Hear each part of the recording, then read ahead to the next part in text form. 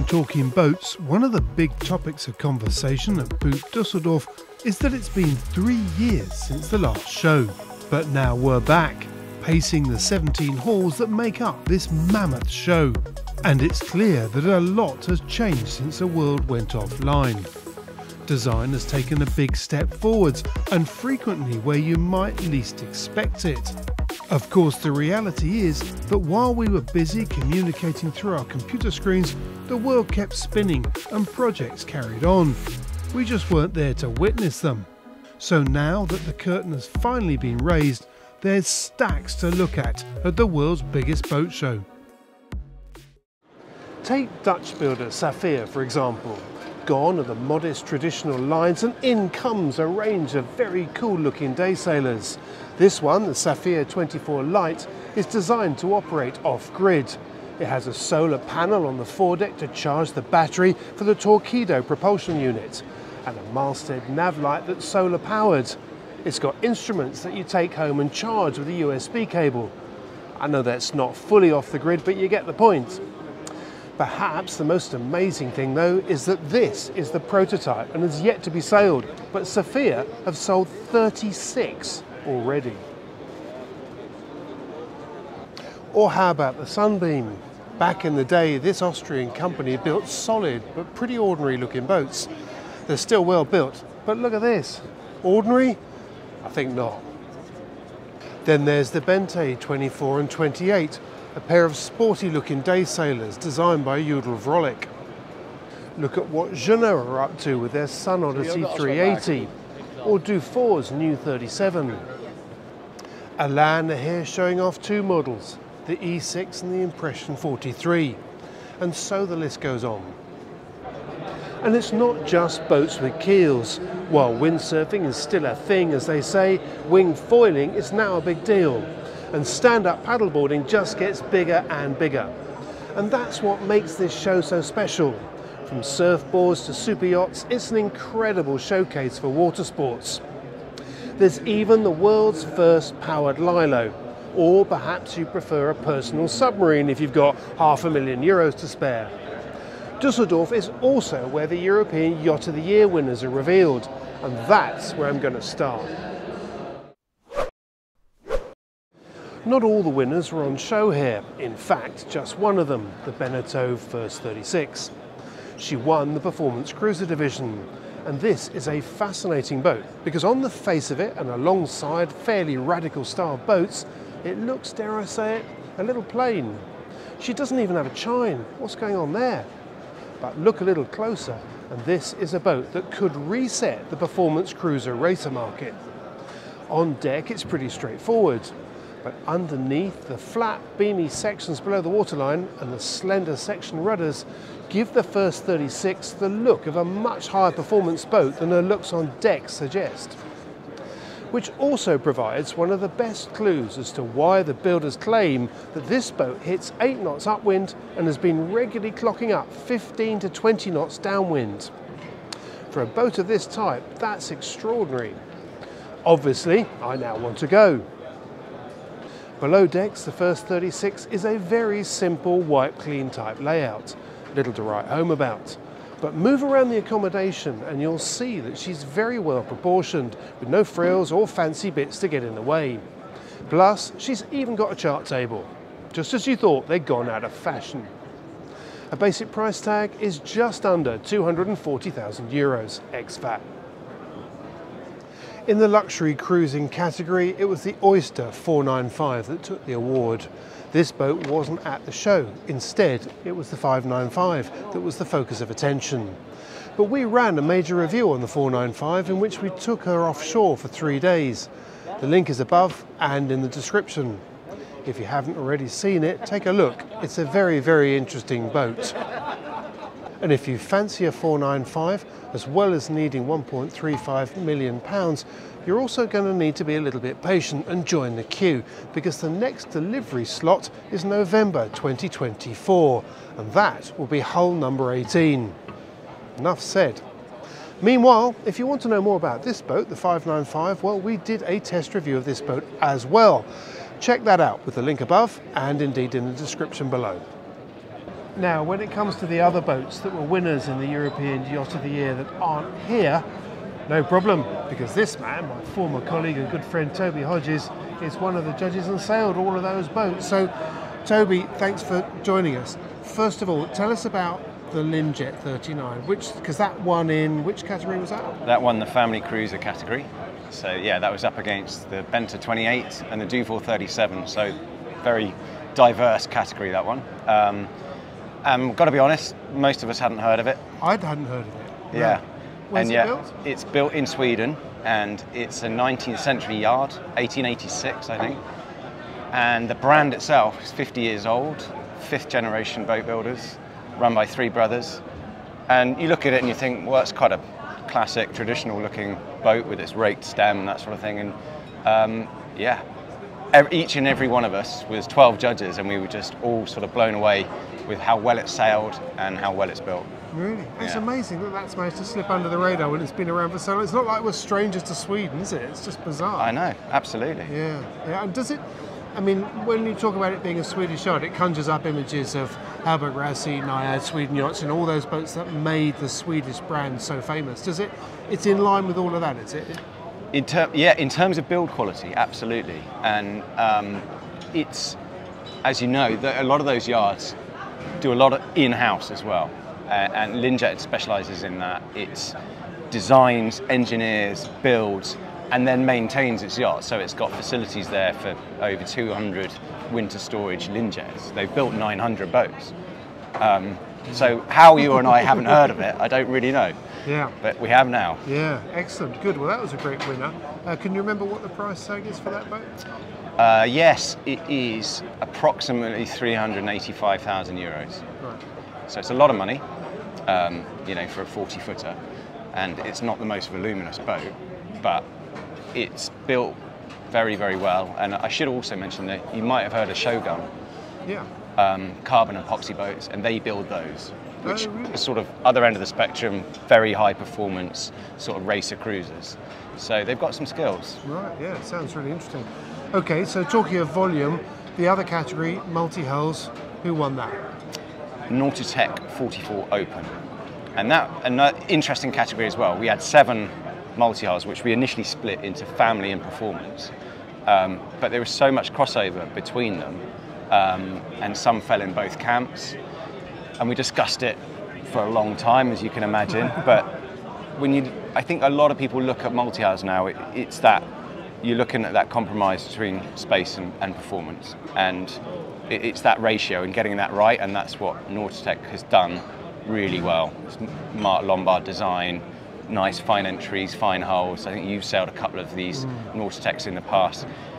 They've got the aft helm, direct steering, and I think certainly myself and the other judges really appreciate coming from monohulls, stepping on that, you really feel you can enjoy the performance of the boat, sailing upwind and obviously and maintain good speeds off the wind as well. But it's a really good mix, I'd say, for family fast cruising.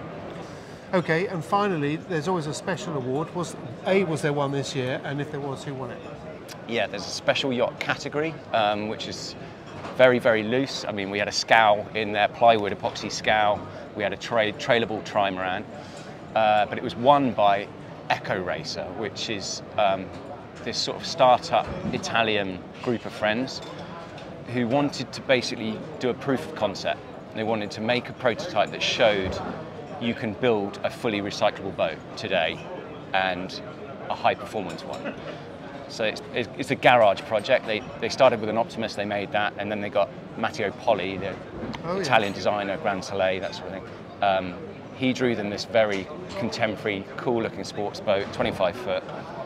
They built it and went out and won the ORC Worlds in their class in Lake Garda. So they proved it on that side. But really good, fun performance boat. We couldn't give it the overall award because it is just a prototype. But in the meantime, they've designed a 30-footer, which their company's called Northern Lights Composites, and they're going into production with this 30-footer poly design again. And yeah, we were all sort of really happy that they're showing, there are a few yards that are doing this sort of thing and using these materials.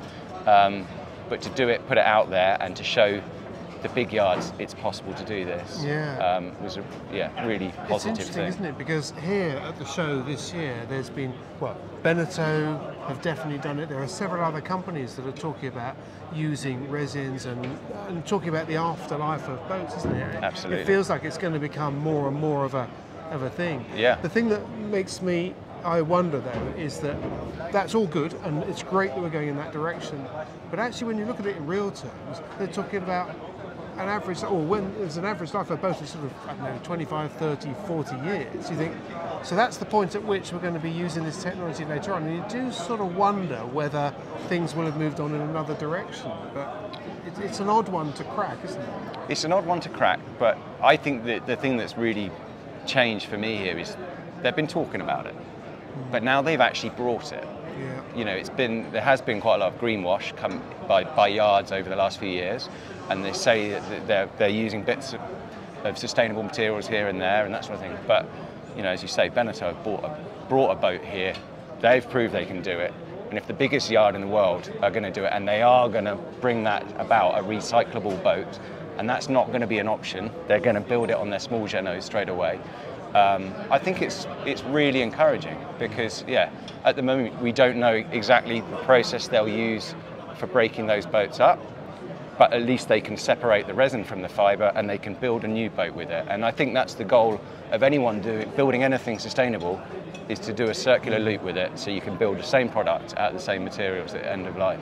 It does make you wonder whether people, when they're trading in their boat, they're probably trading it in to take the resin out to go and make their next boat. You know, I mean, it's sort of, you can sort of almost see that chain working. Can't you? Absolutely. Sort of with boats coming in and feeding the chain at the other end that actually produce the resin for the new boats.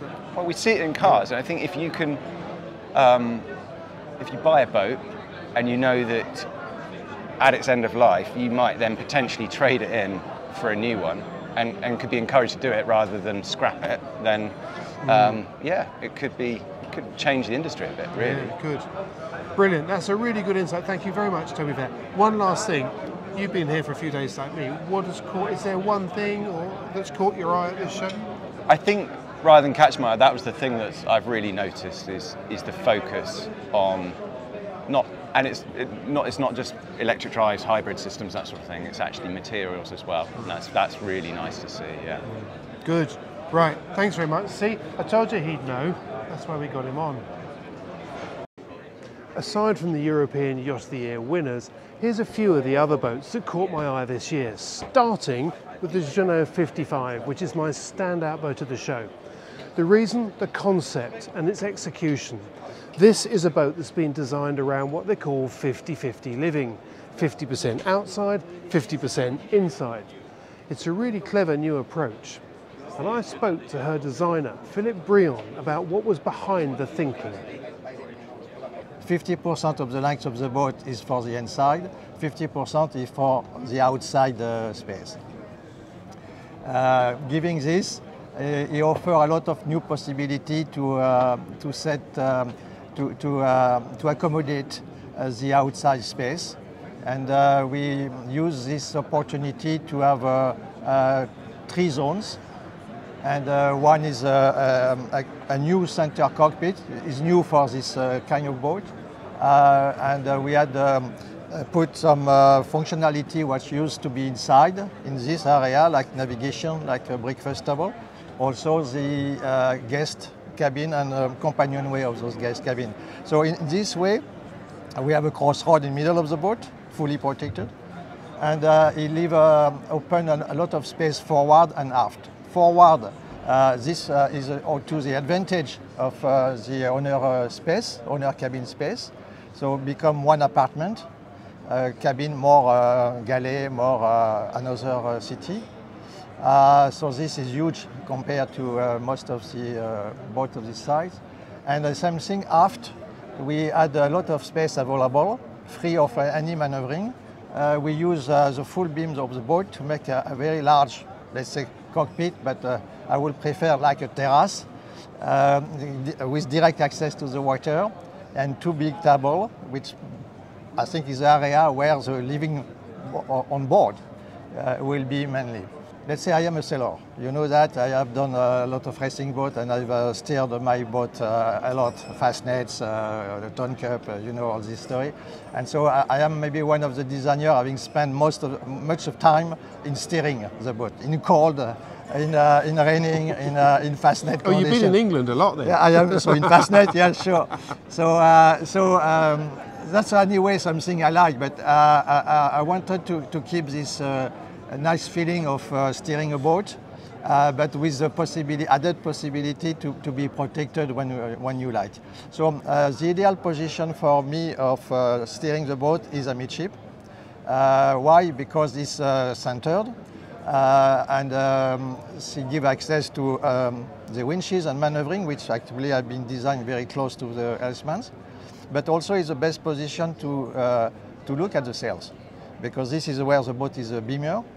And you can push you outside, most of outward, and then you have ideal view on the jib as on the mainsail, which is, I think, does not look like with this canopy, but actually is even a better position on this boat than any else, which traditionally have the steering aft. And a more comfortable place to be as well for the motion, isn't it? Because you're in the middle motion of the boat. And also easy protection, because if you have a wave coming, you can still move and to protect yourself. I'm liking it already. Yeah.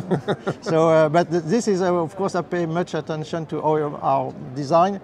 Although we like to give this feeling of villa on the beach, we still are always very concerned to keep performance and this enjoyment of steering a boat.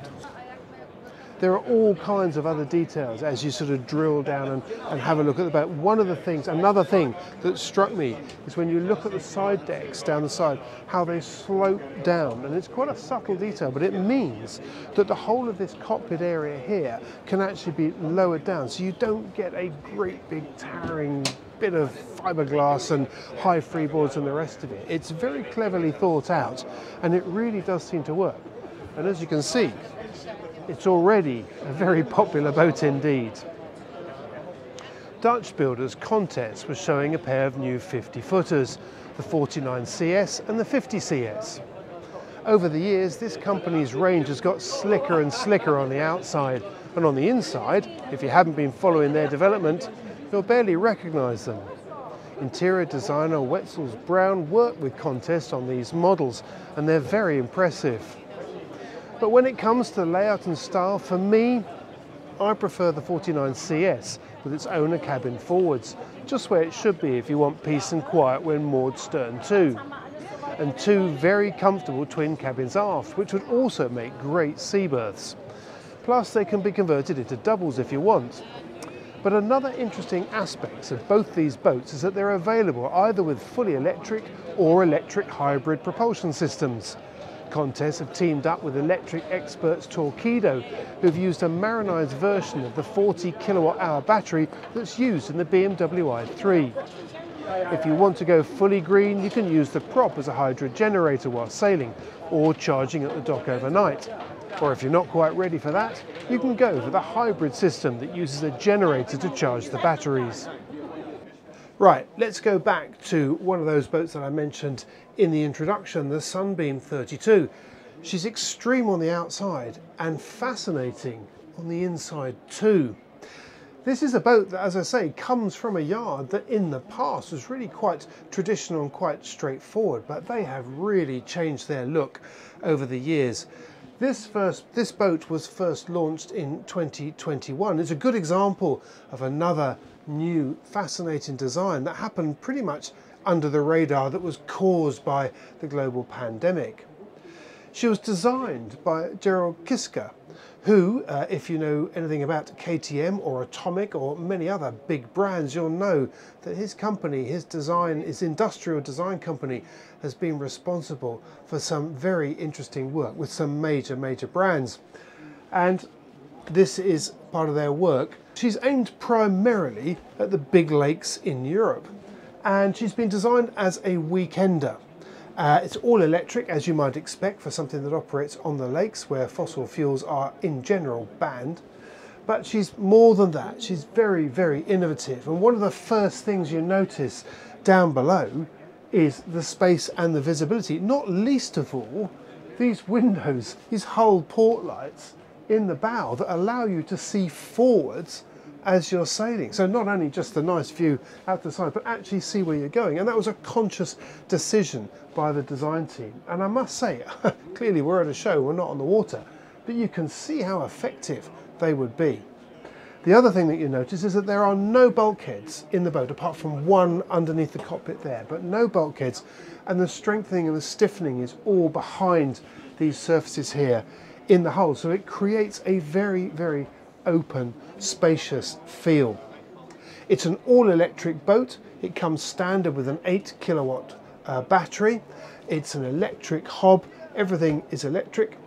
It has the ability to be charged up from the dock if that's where you're keeping your boat, or there is an option to have an integrated solar panel that goes into the deck. You can have various configurations there for people that don't have a berth with shore power but have their boat sitting on the mooring, so the boat will charge up whilst you're away, ready for your weekend trip. Throughout the boat there are lots of sort of clever details, from the helm positions further aft with the twin wheels and with all the control lines, what few there are, coming back to the helm station to allow you to sail this boat very easily single-handed. But from the outside, at least, when you walk past her, the thing that really just grabs your attention is this flare in the deck. It was completely deliberate. They call it the flight deck, and the reason it's there, well, it's twofold, I'm told. One was to create more space on the foredeck so they could have another living space, sunbathing area with cushions and the rest of it, on board what is essentially quite a small boat.